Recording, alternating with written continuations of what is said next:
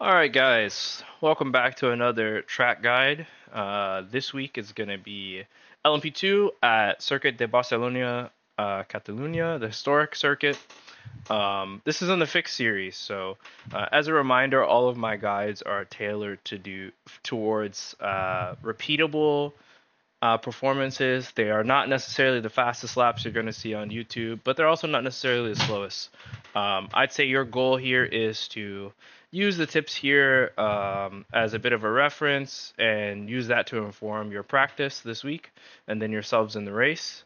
And try your best to build some consistency. So the lap that I'll be showing you is the 131 553. I think this is pretty consistent. It wasn't super on the edge or anything. And I think it is possible to just kind of be around this pace. As I was playing around in the session, I was kind of doing some like quali sims a bit. And I was getting pretty close, all the time to around this pace. So I think this is pretty attainable. What I tend to try to do is to be plus or minus 5/10 of an average lap. So whatever my average lap time is, over the course of a stint, I try to make sure I'm within 5/10 of that. So I think I'll probably settle into like the 31 nines. I can do that pretty consistently. But I might also be a little bit below that during the race. I don't think I'll do a 5.53 every lap. My optimal, which I am close on my fastest lap, is a 31.3. So again, not the fastest guy, but not the slowest. So anyway, let's take a look at the lap. We'll do a full speed lap and then we'll talk about it.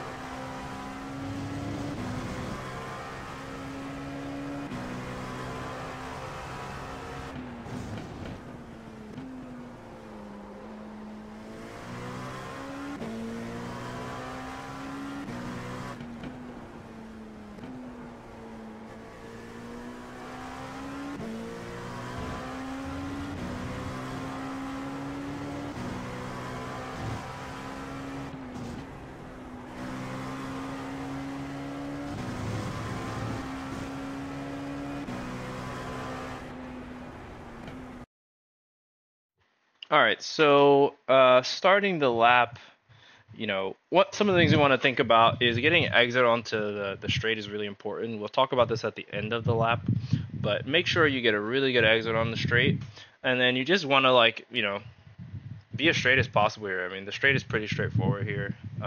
Pun intended. I guess that's a pun.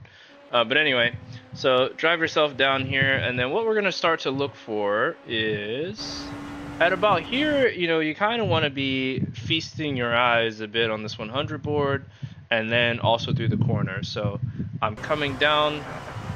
I'm getting ready to brake right around the 100, and then I'm looking ahead into the corner. I want to catch this out my peripheral, out of my left eye, but my eyes are really focusing kind of like here. And so as we come down to the braking zone, you can actually go to 100% brake in this car. I guess my foot touched the clutch a little bit, but it doesn't really matter in this car. But you can go to 100% for quite a while actually, because you have so much downforce in this car. So utilize that and make sure you brake in a straight line. And then as we start to approach, my turn-in points, I start to think about my turn-in right around this line or where this ends. So either this line or this. But remember, I'm looking, like, my eyes are like here now because I'm looking at this, and then I'm gonna go back and forth between these two things. I'm not so much looking here.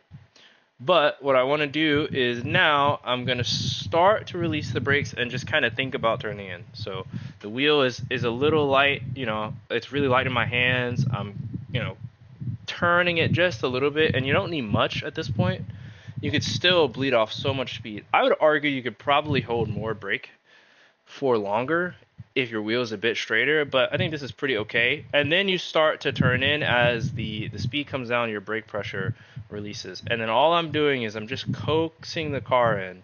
I do this thing, I've had comments on it that you shouldn't, it scrubs the tires, but for me it actually works quite well.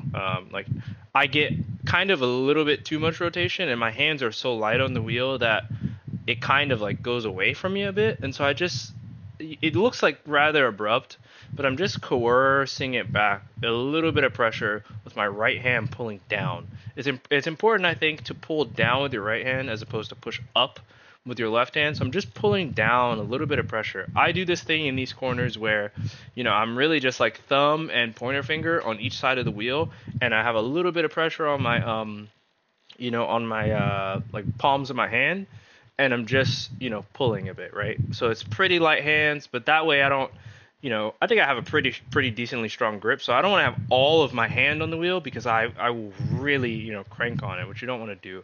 I want to kind of let the front tires do their own thing, let the suspension do its thing. I'm just coaxing the car in, right?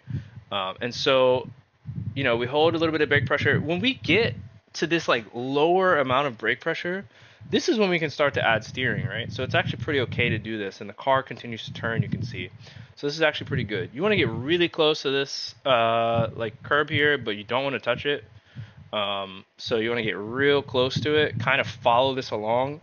I'm actually pretty proud of this one. I don't get it exactly this way every time, but you want to really follow this along. And the reason I'm spending so much time on this corner is because it is pretty important. I overlap my inputs a little bit. It's not a big deal, don't worry about it. If you do this, it's not a big deal. But you want to start to now feed the power back in. You're done adding steering. The car may still be turning, which I think is acceptable here, but you want to start to add throttle back in, and then straighten the car up nice and good. And now your eyes, right? My eyes are like here, but I'm aware of this. What you want to kind of do now is just start to coax the car into this corner. Now, you can actually run over this like a lot, and I don't think you get an off track until you're like, I think it's these two wheels on the green. Don't quote me, but like middle of your car on this is actually okay. We didn't quite get that here. I could be a little bit more over. It doesn't hurt you in any way, but you do want to lift a bit, right? Because you want to tuck the car in for the corner, and I'm just using the curb to help me rotate. And so one thing here I've seen is that you don't necessarily need to prioritize getting all the way over to the right. I still try to get more right than not before I turn in, but I have seen people be really tight out here and just run the corner really tight. I think either works. I'm obviously not horribly off pace, so play around with what works for you. I think this just fits my style a little bit more of how I like to drive the corner. And again, now my eyes are just focusing past this. Like, I'm looking through the corner, right?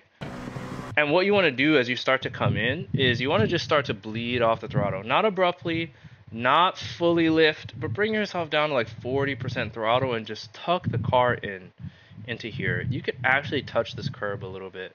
Just tuck the car in, and then you can start to feed the power back. What I like to do is I say, okay, when I get down to this curb, I'm going to give it a heartbeat, and then I'm going to start to feed the power back in. And what ends up happening is, yeah, you're still turning a bit, which is fine, but you start to go wide. And you can honestly, like, you can probably maybe feed the power a little earlier here because you can afford to be wider. I think once your tires cross the white line, you get an off track at this part of the track. So be mindful of that, and that's probably what I was thinking about here. This is safe, right? And it's still fairly quick, so I think it's acceptable. So as we come into this next corner, what I want to do is I want to straddle the curb here.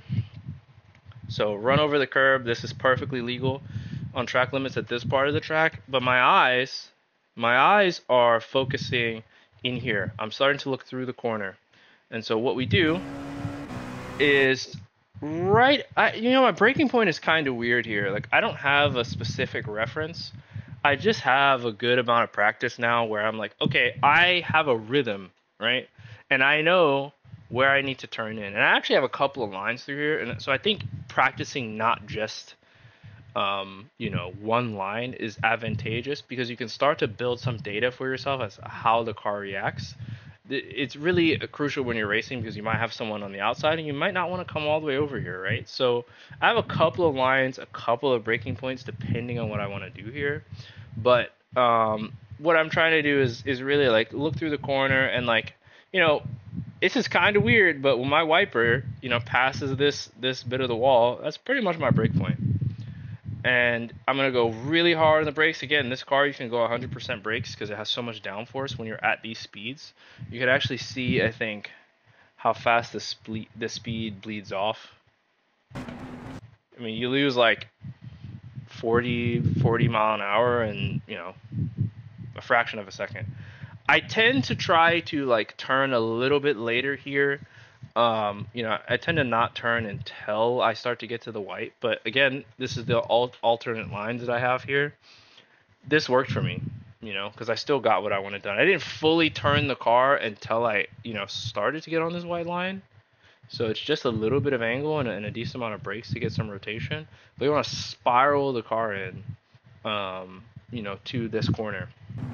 And what I'm doing is I'm just holding a little bit of trail brake and I'm just trying to tuck the car in as much as possible. And then I start to feed the power back in. And my goal here, a lot of people run this really, really tight. Again, I think you can do that, especially if you're trying to defend or you want to stay ahead of someone. You want to make sure that you cover them off. But I tend to run this actually quite wide because I can get on power early and get nice and far out here. So this one's important, right? Because your braking is a little bit compromised. It's a little off angle and it's downhill, right? But what you want to do is, as you're coming over, your eyes want to be here. You want to just keep your eyes here. And you're going to brake. Again, you won't be able to get fully straight when you go on brakes. You can't really go full brake pressure here, right? It's pretty close. If you do it, it's like immediate and then start to bleed off. I honestly wouldn't do it because the track falls away from you here. You're at an angle. You're getting close to the curb. You might be touching the curb. I don't recommend touching the curb, but you may. I really wouldn't do it. But you do just want to like wait. And I'm just waiting. And I'm just waiting. And I start to turn in. And this is that little bit of like neutral steer balance that I do. And I would actually like to get closer down to the curb here.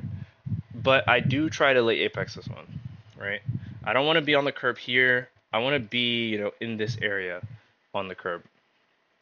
And so, like I said, I missed the apex here. But one thing to remember, right, is like, even if you miss the apex a little bit, your goal is to keep the energy in the car. Because if you're keeping the energy in the car, you're keeping speed, you're keeping forward momentum, and it's not going to hurt you as much as, you think it will.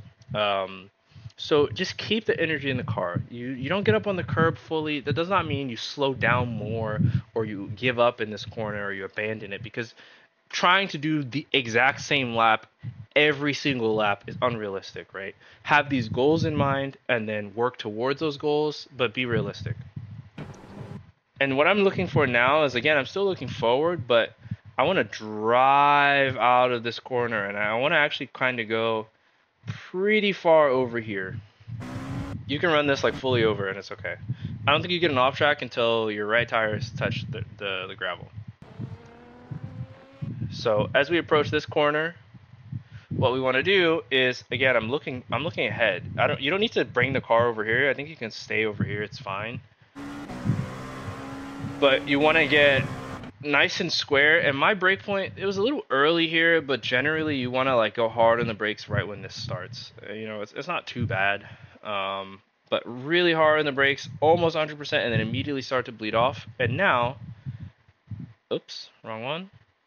My eyes are up here. I'm just looking forward now, up the hill. Spiral the car in, just coax it. Try not to do too much steering angle. just get your rotation with the brakes, and you can run over this curb at the end a little bit, and I'm now back on the power.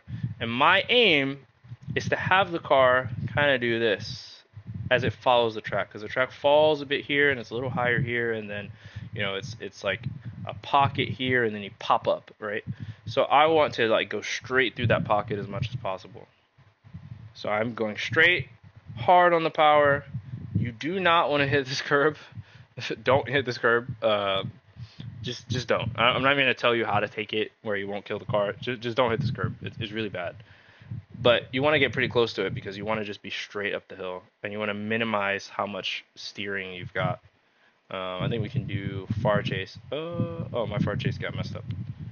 All right, chopper. Here we go. So this is good. Like, yeah, pretty dang close to it, right?